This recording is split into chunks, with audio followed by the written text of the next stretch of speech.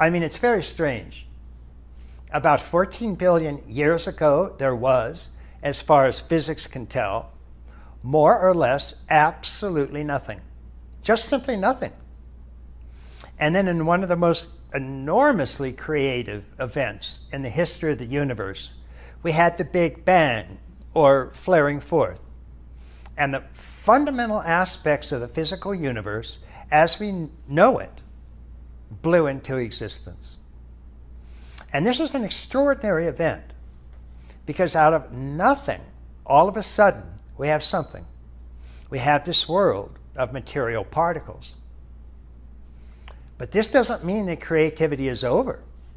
This is really just the start, just the beginning of what will be coming afterwards with even further creative acts.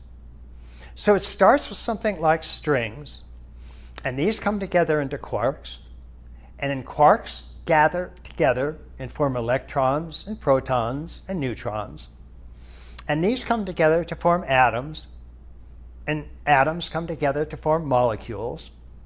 And we sort of blithely say quarks to atoms to molecules, but each one of those steps is a staggeringly creative event. The movement from quarks to atoms is a creative emergence, and the move from atoms to molecules is a creative emergence. And it just doesn't seem to stop.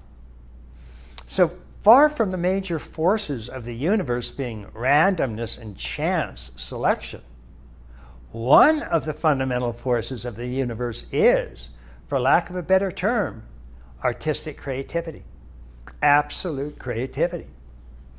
And as a force which is unrelenting, it just never lets go.